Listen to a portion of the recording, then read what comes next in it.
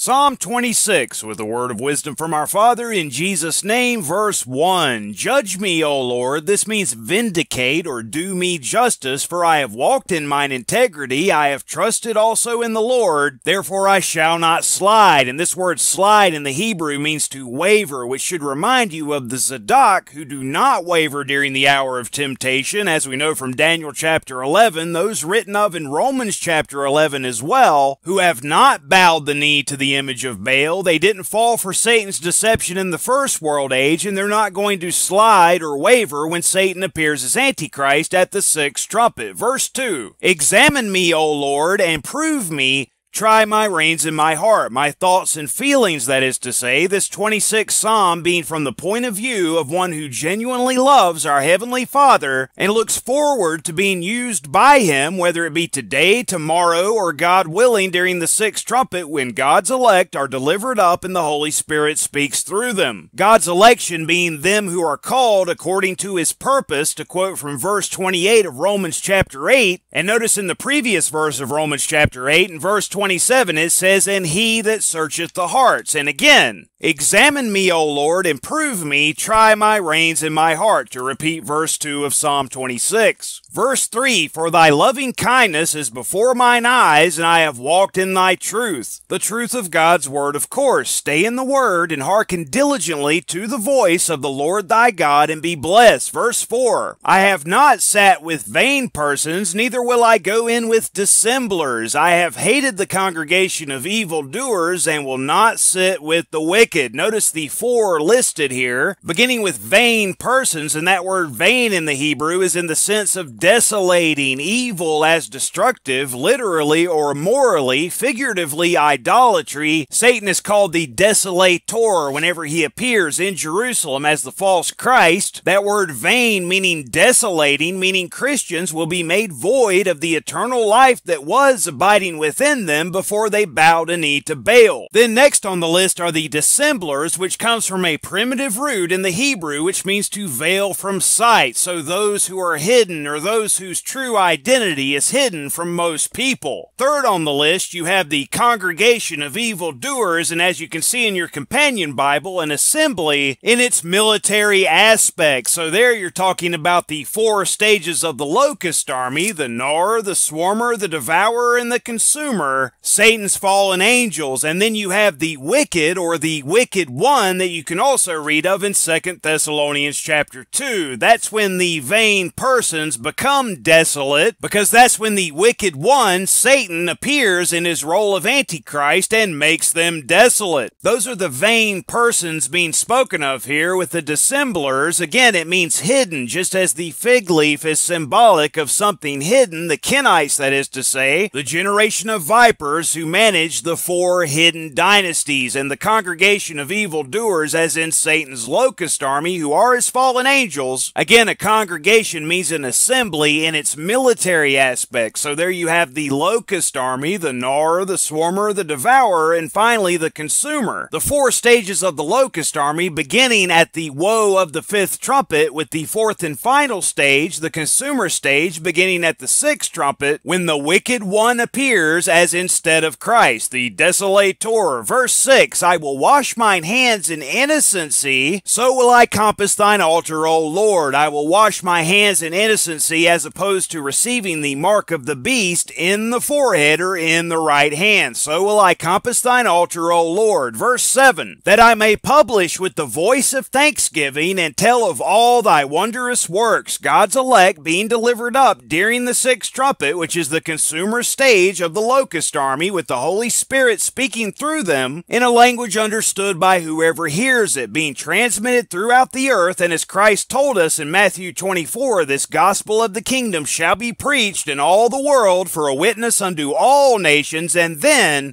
shall the end come. And you can also read of this in the book of Joel, where you can also read of the four stages of the locust army. Verse 8, Lord, I have loved the habitation of thy house, and the place where thine honor dwelleth. Christ, that is to say, with you as a Christian being part of that many-membered temple, the many-membered body of the true Christ, and all are one in Christ Jesus. Not the many-membered body of the fake rock, which is the fake Christ, but the true rock, the chief cornerstone, which is Christ, the true Christ, our sure foundation. Gather not my soul with sinners, nor my life with bloody men. That's murderers, spiritually speaking, in whose hands is mischief, and their right hand is full of bribes. They'll have the mark of the beast in their right hand, meaning they'll follow Satan's orders, the vain persons we read of earlier, that Christ will call workers of iniquity whenever he returns and order them to depart from him. That you'll find written in Matthew chapter 7 as well as Luke chapter 13. But as for me, I will walk in mine integrity. Redeem me, and that means deliver me, as in gather me to you at the seventh trumpet, as far as those who are alive and remain at that time are concerned. Redeem me and be merciful unto me. Verse 12, my foot standeth in an even place on the true rock, which is the true Christ, the true word. In the congregations will I bless the Lord. Psalm 27 and verse 1, the Lord is my light and my salvation, whom shall I fear? The Lord is the strength of my life, of whom shall I be afraid?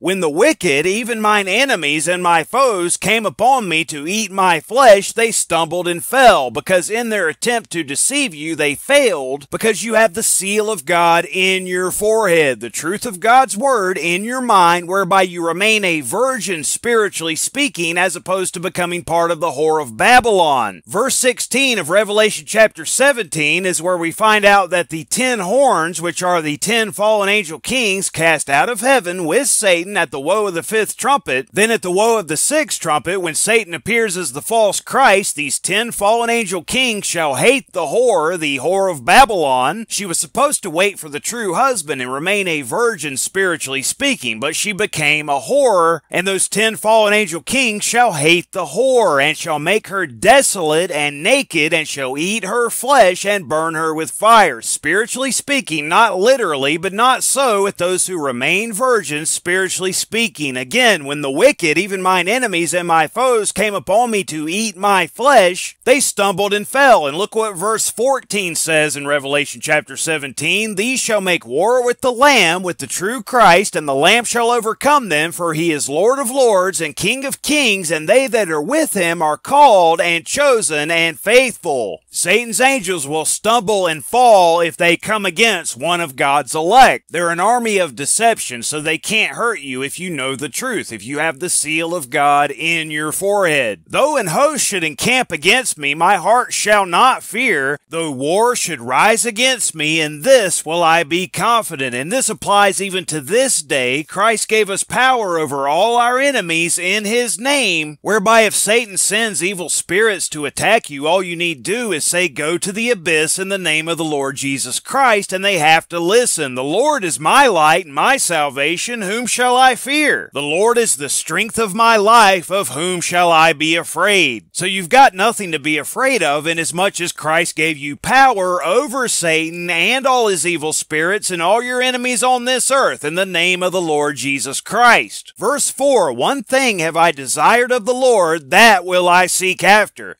that I may dwell in the house of the Lord all the days of my life, my eternal life, that is to say, to behold the beauty of the Lord, and to inquire in his temple. This looking forward ultimately to the eternity which begins immediately after the great white throne judgment that you can read of in Revelation chapter 20. The eternity being the third world age, which is the true promised land. Verse 5, for in the time of trouble he shall hide me in his pavilion, in the secret of his tabernacle shall he hide me, he shall set me upon a rock, the true rock, which is the true Christ, the time of trouble being the day of the Lord, which is the 1,000 years. This should actually read, as you can see in your companion Bible, for in the day of trouble he shall hide me in his pavilion. There are two tribulations. First, Satan's tribulation, which is a 5-month period, and that's immediately followed by the return of the true Christ at the 7th trumpet, when the 1,000-year-long day of the Lord begins. You don't have to be afraid of either of those tribulations if you stay in God's word chapter by chapter and verse by verse with understanding. Verse 6, and now shall mine head be lifted up above mine enemies round about me. The 4 hidden dynasties being destroyed at the 7th trumpet by the 4 carpenters, which are God's full army. This you'll find written of in the last 4 verses of Zechariah chapter 1, where we learn that the 4 horns were symbolic of the 4 hidden dynasties which have scattered Judah Judah, so that no man did lift up his head. These four horns being destroyed when the true Christ returns. And again, verse 6 of Psalm 27 says, "And now shall mine head be lifted up above mine enemies round about me.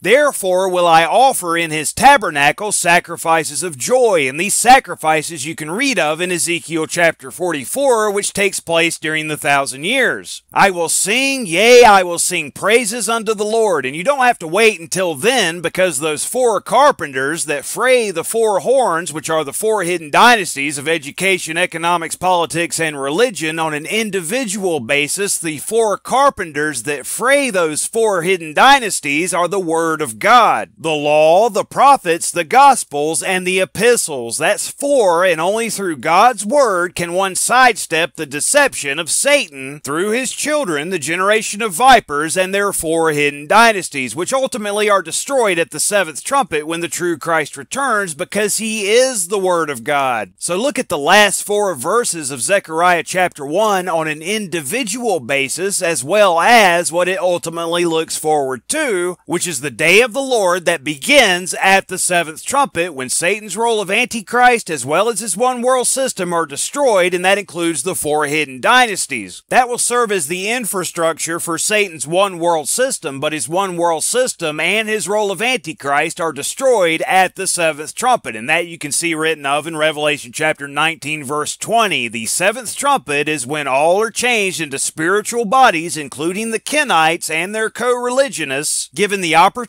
to stand against Satan after the 1,000 years are finished, just like everyone else, with mortal souls at that time, and go into the third world age as opposed to being blotted out in the lake of fire. Always remember 2 Peter chapter 3 verse 9. "It is not God's will that any should perish in the lake of fire, but that all come to repentance." Verse 7 of Psalm 27, "Hear, O Lord, when I cry with my voice. Have mercy also upon me, and answer me. When thou said, Seek my face, my heart said unto thee, Thy face, Lord, will I seek." This is following orders, obeying God's commandments, hearkening diligently to the voice of the Lord thy God, which is how you receive the blessings written of in Deuteronomy chapter 28. "Hide not thy face far from me, put not thy servant away in anger. Thou hast been my help.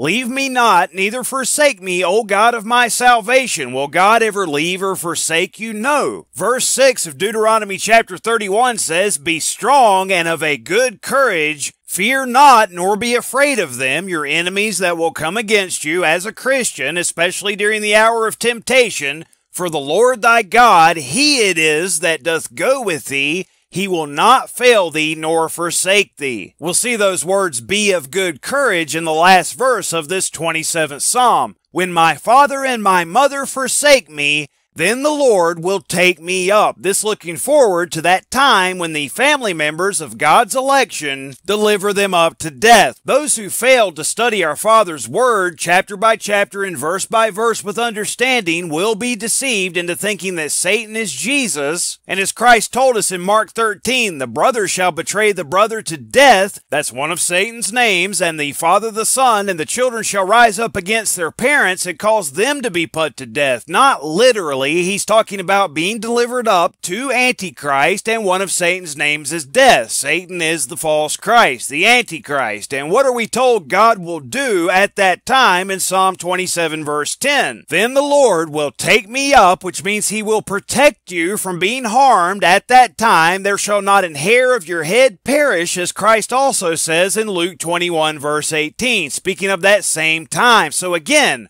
whom shall I fear? If God be for us, who can be against us? As it's written in Romans chapter 8 verse 31, which speaks of God's elect also, those who are to be delivered up, at which time the Holy Spirit speaks through them. Verse 11, "Teach me thy way, O Lord, and lead me in a plain path because of mine enemies." Verse 12, "Deliver me not over unto the will of mine enemies." God's elect will be delivered up, but it isn't going to go the way they expect expect it to. When God speaks through his election, people will start to realize the truth and come out of Babylon, which means confusion, and into the truth, the plain path which is set forth in the Word of God. They'll return to the true Christ, in other words, and will then be eligible to take part in the first resurrection into eternal life, because the true Christ is the only way to the Father, the way, the truth, and the life. For false witnesses are risen up against me, and such as breathe out cruelty, as Christ also said in Luke 21, ye shall be hated of all men for his name's sake, for remaining faithful to the true Christ, who is the true rock, and standing against the false rock. Verse 13, I had fainted unless I had believed to see the goodness of the Lord. And this loses it in the translation. As you can see in your companion Bible, this will be far better translated as I have believed that I shall see the goodness. He knows it of a surety. You know it of a surety. You know exactly where you came from, where you are, and where you're going. So I have believed that I shall see the goodness of the Lord in the land of the living, the land of those who live eternally, that is to say, which is the true promised land, the third world age. Verse 14, wait on the Lord, wait on the true Christ to return at the seventh trumpet.